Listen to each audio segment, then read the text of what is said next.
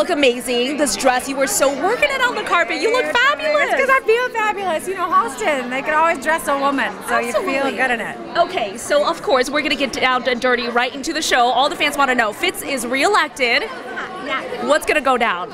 If I Melly's going through a lot of drama. I mean, they have left us in a stirred up moment. But who even knows? I don't know if we're coming back the next minute or in a month or in a year. I never know. You guys will. I have a feeling you guys will. No, but do you think we'll start right up? Because we skipped like 10 months at one point, and I never know how they're going to manage the time.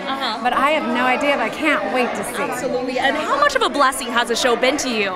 Untold. This sort of defies description. I could never have imagined being blessed with such good writing, such an amazing role at my age in Hollywood, but at all, at any age.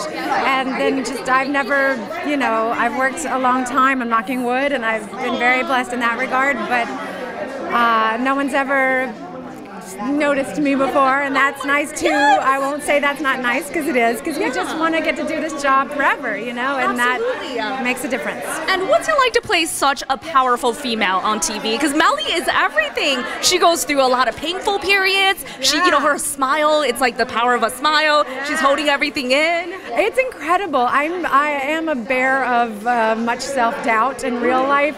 And so to 16 hours a day to be sort of my way or the highway, Melly never second guesses herself. She has this 1,000-yard stare, and anything else is like weeds in a jungle. She just takes a machete and walks towards her goal.